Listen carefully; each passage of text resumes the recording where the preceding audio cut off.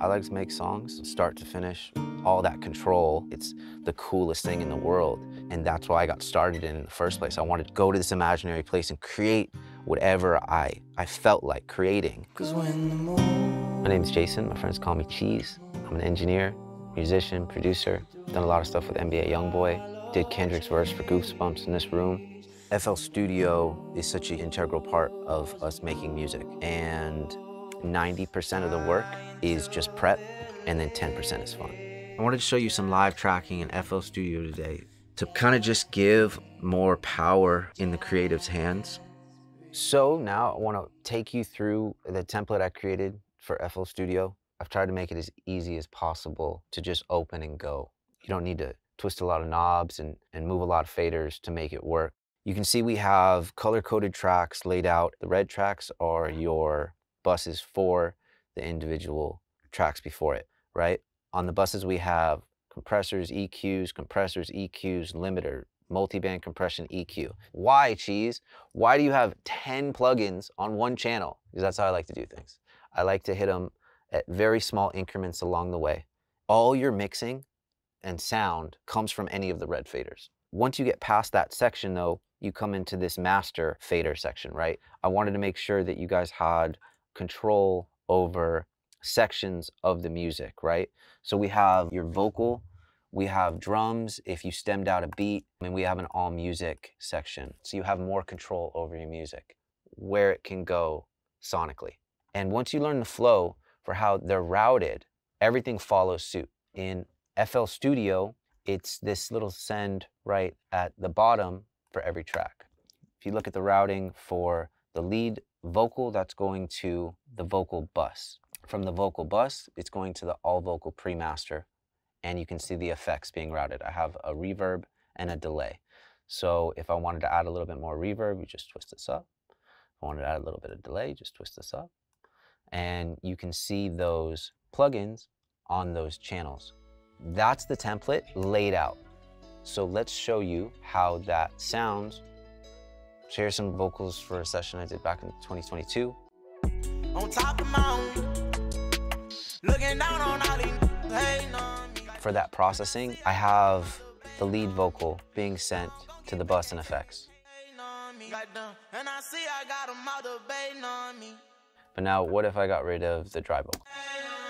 If I take off the reverb and just soloed the dry, you have full control over all of the pieces in the song.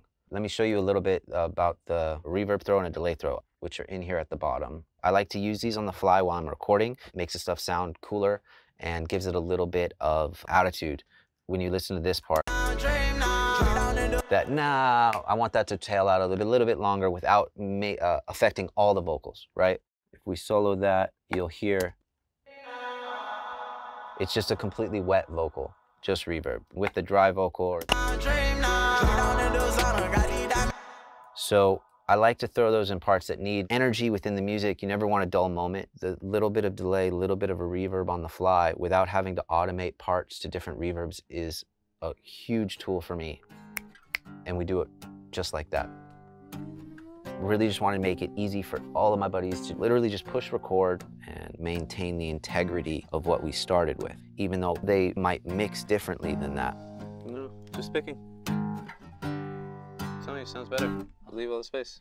So we're going to record some acoustic guitar. There's two techniques I want to show you guys. They're straight ahead, just right in front of the guitar and the 12th fret.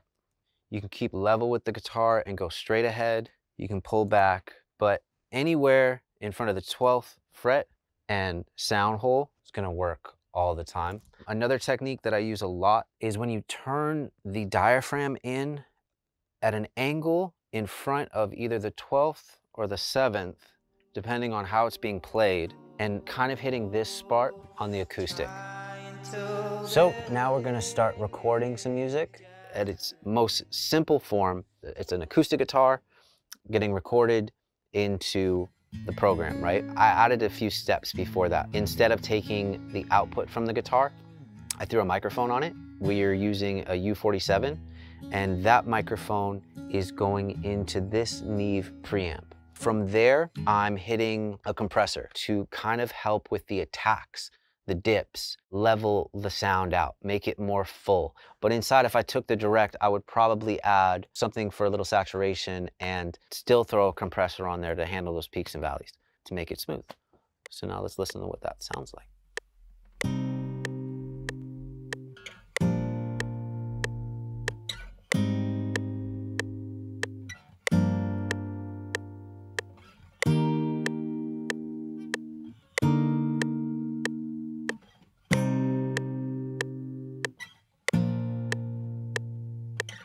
So we got some acoustic guitar. Now to vocals, one of my favorite things. This is a U67. I like to keep about 4-finger length from the mouth on the pop filter. So let's go cut some vocals. 'Cause when the moon is moving through hollow trees, and I'm losing you, trying to believe, just breathe, just breathe, just breathe. I like that ending. Vibes, yeah, the ending is super strong. Now I feel good. Yeah, I know, but we're Now out I'm of ready time. to record. Can't Let's do do it. let's do a new song.